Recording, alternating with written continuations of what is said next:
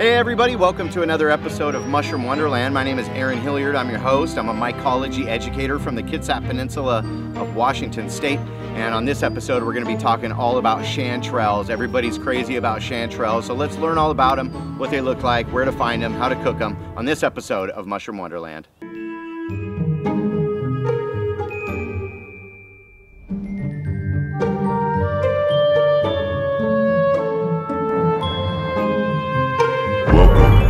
Mushroom Wonderland.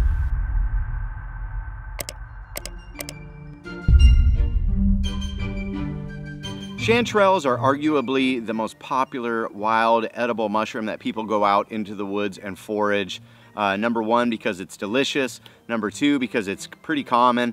And number three, because it is easy to identify. So on this video, I'm gonna give you a quick look at what chanterelles look like in the wild so you can get out there and start foraging for yourself. They all grow in conifer forests, so they're what we call ectomycorrhizal mushrooms, and they grow in association with conifer trees here in the Pacific Northwest. East of the Rockies, often they're growing with oak and other hardwood species. The main types of trees here in the Pacific Northwest that chanterelles like to grow with is going to be the Douglas fir tree, the western hemlock tree, and spruce trees. When you find a large stand of these trees and they're pretty mature, around 30 to 40 years old, that's when you're gonna start to be able to find chanterelle mushrooms. They also like to grow in areas that are very mossy, and wherever the ground is covered in moss under these big trees, it's usually because not a lot of sunlight getting in, not a ton of wind, and a lot of moisture likes to stay in these areas. Chanterelles are pretty common in the middle of the summer in Washington State. It's pretty dry, and one of the only mushrooms that you can find growing are gonna be chanterelles.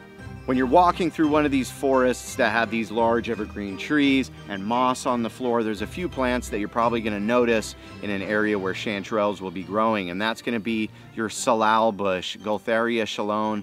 This one is used in floral arrangements, and it's commonly picked here in the Pacific Northwest. Wherever I find a chanterelle, there is always some salal within eyeshot.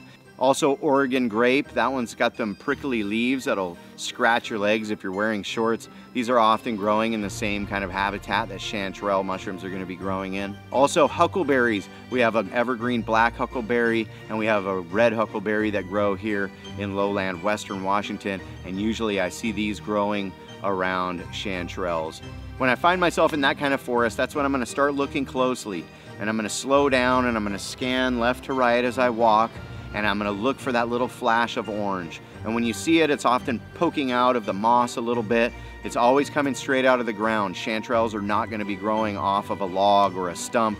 So when I see that flash of orange, that's usually gonna be what I call a flag, and that is a large mushroom. And when I find a flag, that's when I really will start to slow down and look around, scanning the ground for more flashes of that orange. And these chanterelles like to hide underneath the moss and behind leaves, so they're pretty tricky that way.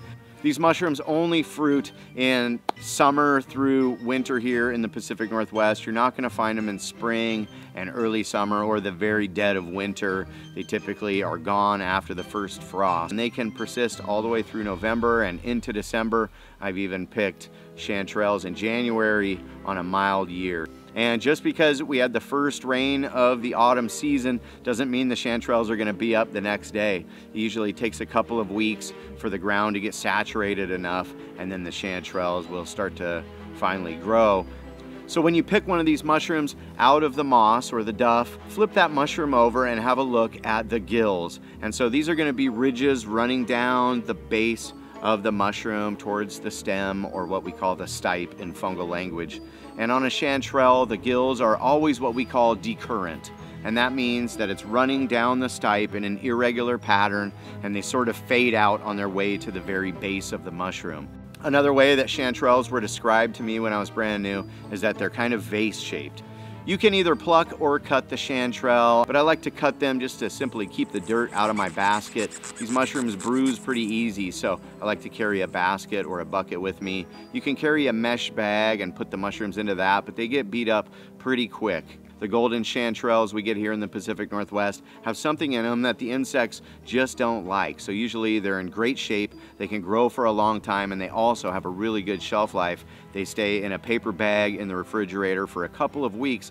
So once you've picked these mushrooms and you're pretty sure that they're chanterelles, you should compare them to pictures on the internet, get yourself a good foraging guide, a good mushroom identification book, and compare them to the pictures in there. So we're gonna go quickly over a list of potential lookalikes of chanterelles. So the one that is most commonly referred to as the false chanterelle is called the Hygrophorapsis aurantiaca. And this mushroom has decurrent gills, it is orange colored, and it is funnel shaped. Although it is much smaller in stature, the base of the stipe is going to be thinner, and they're just typically a lot smaller of mushrooms. They have very bright orange gills, and the gills are quite a bit more pronounced. These mushrooms will grow in small troops and often grow on well-decayed wood. The Hygrophorapsis aurantiaca, or the false chanterelle, is non-toxic, so it's not going to hurt you if you eat it. One thing that you can do to ensure if it's a real chanterelle is tear it apart with your hand, and if it tears apart and shreds kind of like string cheese or cooked chicken, you can be pretty sure that that's a chanterelle. The false chanterelle, or the Hygrophorapsis, is not going to have this feature. It's kind of going to flake and break apart, where the real chanterelle is going to shred apart. Another potential lookalike is called the woolly or the scaly vase chanterelle, Turbinellus floccosus. This one also has earned the common name as the bed's chanterelle because it can cause really bad GI upset. Although in other parts of the world they do eat these, and you can find them in markets in South America and in Asia, it is not recommended that you eat them. The ones we have here might be a different species, and a high percentage of people end up having GI upset from eating these. These mushrooms are very much vase shaped, but they do have these very obvious scales growing on the top of the cap. This is one of the real potential lookalikes in this area. The woolly or the scaly chanterelle could potentially be a lookalike and could give you an upset stomach. That brings me to a good point. Make sure to cook your chanterelles thoroughly, just like any wild mushroom is a must. Mushrooms have something called chitin, which our system really can't break down very well. So the cooking process will help to break down that chitin and make that mushroom nutritionally available to your system. And also there are a lot of toxins within a lot of wild mushrooms that easily break down with cooking. So it is not recommended that you eat wild mushrooms raw.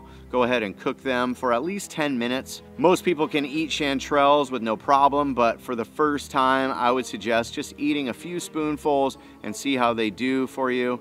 Some people get GI upset no matter how you cook them. I'm one of those people. It's unfortunate, but I still like to pick them. I think they're fascinating and beautiful, and I still think they're delicious, although I can't really eat them anymore. So when you get these mushrooms home, do what's called a dry fry or a dry saute. Chop them up, put them in a hot pan, let them sweat out all of their moisture, and then you can add your lipid, which is your oil or your butter, and then saute them to a nice golden brown. You can replace any mushroom recipe with chanterelles. If you follow all of these keys, you have a good chance of identifying them. They're really common, and they're probably growing in a forest near you. So make sure to get out there, make sure to hit subscribe. Jump over to mushroom-wonderland.com to get some merch or to check out my foraging tours that are going to be coming up. I'm also teaching classes at the Olympic College in Bremerton, Washington, all about mushrooms and mycology. Go support me on Patreon if you'd like. Look up Mushroom Wonderland on Patreon. And until the next episode, much love everyone. Peace out.